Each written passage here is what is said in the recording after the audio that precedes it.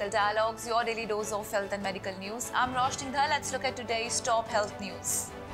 Through recent Gazette notification, the Ministry of Health and Family Welfare has issued a draft of certain rule to amend the Drug Rules 1945, allowing parallel submission of application for grant of renewal of manufacturing and sales license serum, hormones, vaccines, toxins, antitoxin, and other biological and special products, and applications for grant of manufacturing permission for new drugs under the New Drugs and Clinical Trial Rules 2019, and the application for approval to manufacture new drugs under Rule 122B of the Drug Rules.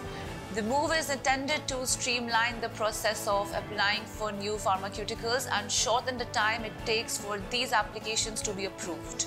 In this regard, a draft notification proposes to add a sub-rule under Rule 75(3) that requires the licensing authority to submit an application in Form 27D for the grant or renewal of the license to manufacture, sell or to distribute drugs in large volume, parenteral sera, vaccines and rDNA-derived drugs.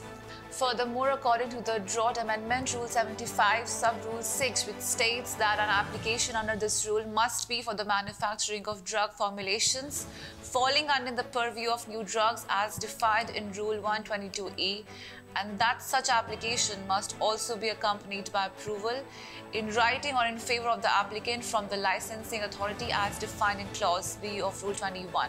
The Gazette also added that objections and suggestions which may be received from any person within the period specified above will be considered by the central government. That's all for today. Stay safe. Never miss a medical update from Medical Dialogues. Like, subscribe, and press the bell icon.